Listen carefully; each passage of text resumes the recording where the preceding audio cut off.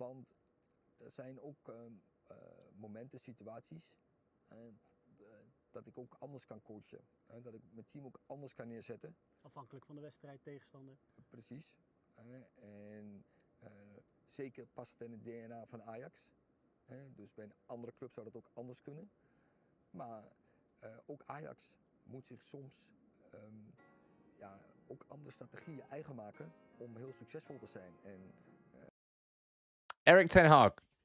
I'm excited, you're excited, and I've been looking forward to doing this video. I've been looking forward to doing a bit of a deep dive into the tactics of Erik Ten Hag and how he can apply them at Manchester United. We've talked a lot about everything, really, Ten Hag and what's going on with Rangnick, but now let's take 10-15 minutes, take some time out to try and learn a bit of how Manchester United will play under Erik Ten Hag. I hope you learned something from this video. We're going to take a look at his time 2018-19, also in 2021-22, the foundations, the principles, the style, the structure.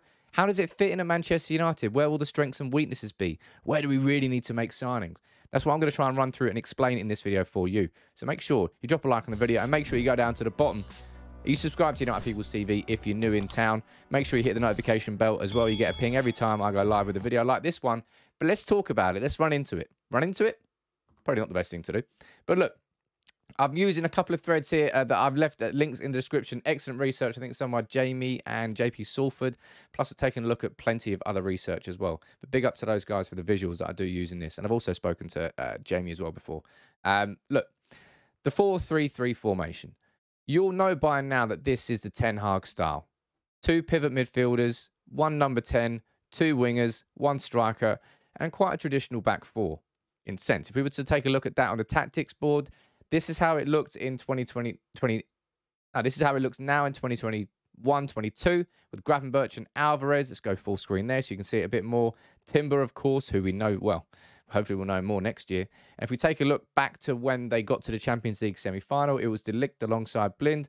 Obviously, Frenkie de Jong, Van der Beek, Tadic in the more central role. Now he's obviously moved out to the left-hand side with the players coming and going. But the foundations and the structure have stayed the exact same for Ajax under Erik Ten Hag. It is that style of play. And the biggest difference I think we're going to see at Manchester United straight away is the build-up. The play from the back is going to be a fundamental difference. As you can see in this visual here, it's all about the back 2 dropping quite deep and having an ability to have ball-playing centre-backs is going to be so crucial to Manchester United adopting to the Erik Ten Hag system and style, because it really is, I would say, it's a fundamental weakness of Manchester United's build-up play, but it's absolutely crucial for Erik Ten Hag. And I'm going to go to the tactics board in a bit. We're going to run through it in a bit more detail, because not only is it about the 2 centre-backs, the full-backs really are crucial. Daley Blind and Mazraoui. It was Tagliafico back in 2018-19, and Blind moved to the left-back position when De Ligt left. Look, Blind, the reason that Ajax love Blind is these sorts of passes, the vertical passes. That means the passes that aren't simply just going left to right and keeping in possession, but the sort of passes that can break through defensive lines, that can bring the ball further up the pitch. Because if you look at how Ajax play, they love playing in triangles, and this is a sort of cliche. This is just a well-drilled team. Because one thing that Manchester United have definitely got wrong, we've always found ourselves our team not having too many options. There's only like 1 or 2 to pass to, maybe, because no one really makes movement. It's natural. It's really imprinted inside the Ajax system. But going back to what I was saying here about fullbacks being critical, fullbacks being crucial, it's because of this. So when you look at that there, that's Ajax in the build-up. It's 2-3-5, which might sound outrageous. It might seem outrageous to you. But if we were to take a look at how that could be applied to Manchester United, that effectively means that Manchester United are building the ball forward here, and we've got our fullbacks up the pitch. But typically what you see is one of the midfielders drop a little bit. Now, that would have been De Jong back in the day. That would be Gravenberch now at Ajax. The deeper lying playmaker is somebody who comes alongside and helps the back 2. The 2 centre-backs kind of stay static in that position.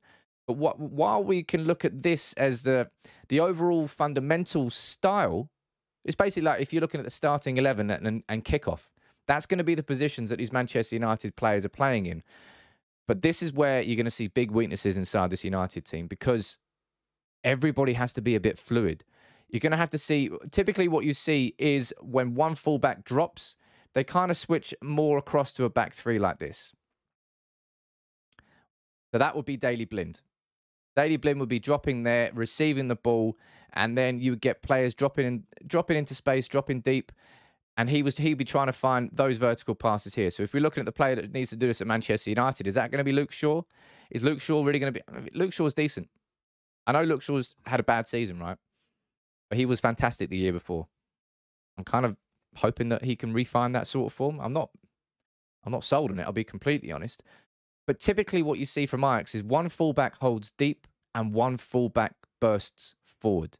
Now, I know that I've just shown you there that 2-3-5 formation, the idea that you got a fullback there and you got Van der Beek, who's a number 10, but you can see Veltman's over there on the right-hand side, and you got your two centre-backs, the two midfielders, one fullback, and everybody squeezes into the overload. And I will explain the sort of more attacking part of the Ajax style, but it's the build-up which is where United are really going to have the biggest problems, I think, because we're just not used to playing like that.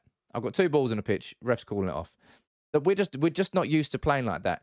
If we're looking at fundamental weaknesses that we've got inside this squad for how Ten Hag will want to play, right? It's this. We've got our two centre-backs. I know that the centre-backs are a problem. We probably need Timber coming in there. Someone like Timber, an actual ball-playing, press-resistant centre-back who's not scared to have a little bit of pressure and actually soak it up and then create a little bit more space so someone like Dalot can drop into a bit more space. Sort of decoy runs up here, allowing Dalot to drop deeper. Everybody has to be... There's got to be such versatility from this squad now that they just don't currently have. They really don't. And I do fear about our fullbacks. I'll be completely honest. I think Dalot and I think Shaw, whether it's Shaw, Tellez, I think he's got to be sold. I think he's proven that he's not good enough for Manchester United. Wan-Bissaka, I think he's going to have to be sold.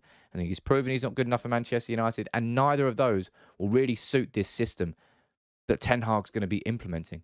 Really, really won't, because it's all about having one high fullback. One will typically hold back. It depends how aggressive you're going, what's happening in the pitch. Sometimes you can get both up there, and United playing with an extremely high line like this, because that happens at Ajax. If they're chasing the game, and again, this is a big reason why I just do not think that Harry Maguire can thrive in this system. If Manchester United were chasing the game under Erik Ten Hag, you were typically going to see the wingers holding their width. Look how small that pitch is now, and look at this huge space in behind. Manchester United would not be able to play that system, really, if Harry Maguire was there, would we? We just would not be able to do it. But in terms of playing out from the back, it's, you know what it is with the Ajax style of play. They will look for those passes. They will look for the movement from the fullbacks. They will look for vertical passes through the lines. And United just aren't good enough at that. He's done it in 2018-19 with this team, and he's done it... No, that's this team 21-22, and this team here in 2018-19. United have got to get so much better than that, and I don't personally think that we are capable of doing that with the current personnel that we have. But moving on from defence and the issues I think that Ten Hag will have there initially in getting that, because it's been our biggest weakness for, like, maybe not biggest weakness, but biggest build-up weakness has been playing out from the back. We always play quickly through the transitions. Typically, our best football under Ole Gunnar Solskjaer was when we just burst from defence to attack. We won't really do that under Ten Hag as much. It will be patient and it will be possession-based. And if you're looking here, this is what will happen, really, when Manchester United will try and break it through the lines. You'll see Haller's dropping deep there. You've got Anthony on the right-hand side. It's about people creating space with movement. That's the fundamental. Creating space with movement. No one's playing static football, which again, you're looking at United's weakness going forward. That's been a huge weakness. And you can see that movement there all of a sudden creates 4 passing lanes that can be used if needed. And it means that person, look, he's surrounded by 4 players, he's got 4 outs. He's got 5 outs if he wants to go backwards. Options are there, and that's the fundamental here. And that's what when I was reiterating about the idea that this is the formation that you might see. But United are going to have to move so much under Ten Hag. It won't just be players sat in their own positions. The fullbacks will look like centre-backs sometimes. The centre-backs might drift into midfield to create some more space.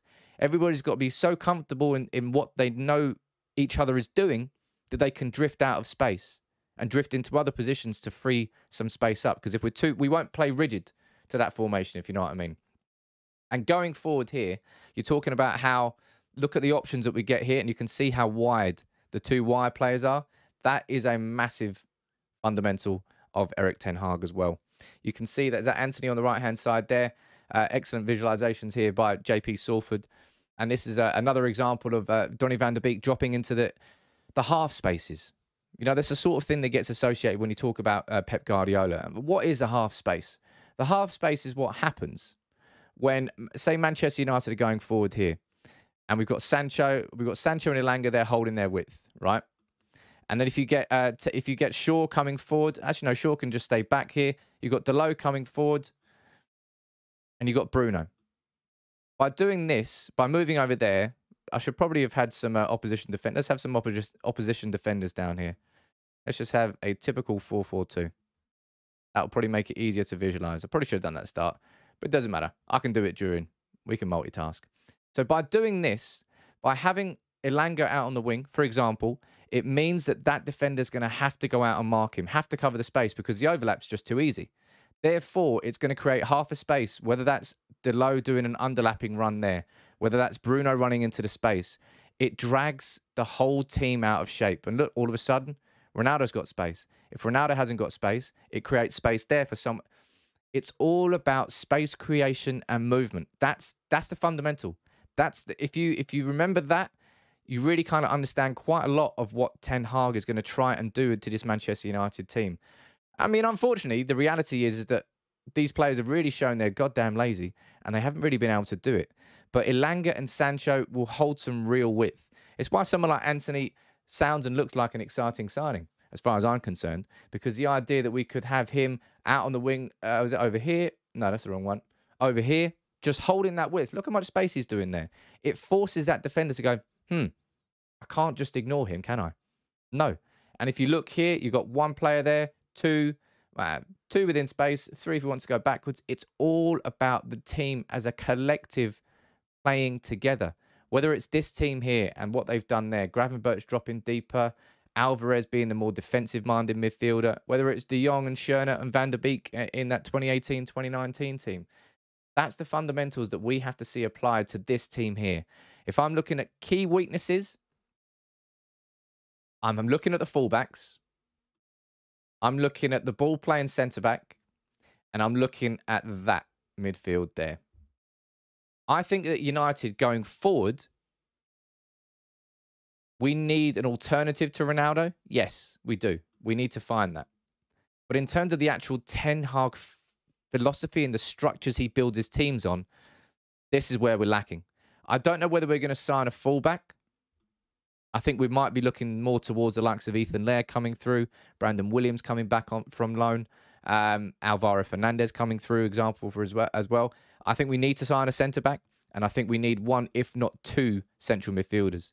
Otherwise, this whole build-up play, the whole Ten Hag system, will fall flat on its face straight away. That's going to be the hardest thing that he has to get used to immediately at Manchester United. And then going forward, it's all about the overloads. It's all about the space movement from the team, creating opportunities, and players having the confidence and B, the actual ability to find these sorts of passes. Because it's all good and well drawing us down on a graphic, but if you haven't got a player who can play that pass, it's annoying. Pogba would have been great at that. Pogba's leaving. Shame. And it's about those overloads, staying wide, creating space through movement. That's the one takeaway you've got to take away from this video. You can talk about the 4-2-3-1. You can talk about everything, but it's that creation of space through everybody fluidly moving and moving together. And that's why it's going to be difficult, because it's not easy. It's not an easy style of play. It is if everybody does it together and they know what they're doing, but it won't come straight away. In the same way it didn't come straight away for Jurgen Klopp at Liverpool. It won't happen immediately for Ten Hag, but I'll tell you what, I'm excited to see what they can do. I'm worried about the weaknesses that we've got.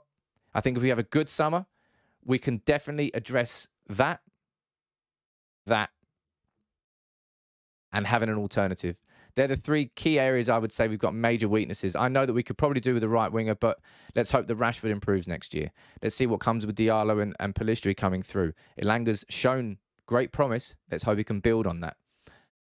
Fullbacks, I'm very concerned about. I think fullbacks are such a crucial part of Ten Hag's style in Mazraoui and Blind or Tagliafico that he doesn't currently have. Shaw's going to have to find his feet again.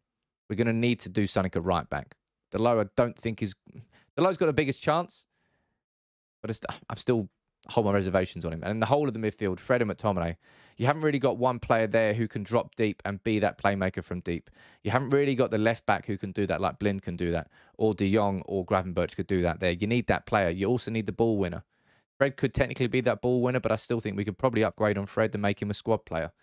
Lindelof, decent enough. I think Lindelof can play in that ball-playing centre-back role. I'm not ruling him out completely. I think he's got more of a chance than Maguire does. But again, Timber, I would back Timber to make such a substantial difference today. But look, it's exciting, man. I can't wait to see how this system works at United. It's clear that it's not going to come straight away. It's clear that Ten Hag is a man who's really principled in his foundations. And as I said, the main takeaway you've got to think here is the creation of space through movement. That's the core focus that these players have to learn. It's not just about staying in your position. If you're a centre midfielder, that's it. That's the only place you can be. But it's also having the discipline to know when to move out of it and when to move into it. It's about smart play. It's about football IQ. These players have to really up their levels. Because if they don't have that football IQ, they can't play this system. It's as simple as that. It's not a straight 4-4-2. It's far more fluid than that. In and out of possession. But you can let me know what you think about Ten Hag's style in the comments below. Hopefully, you enjoyed this video. I've been waiting to do this video for a long time. I might do some more. I don't know what. I'm just excited about Ten Hag, man. I could talk about him all day. You can let me know what you think about it in the comments below. As you always do, make sure you subscribe to United People TV, and I'll see you soon.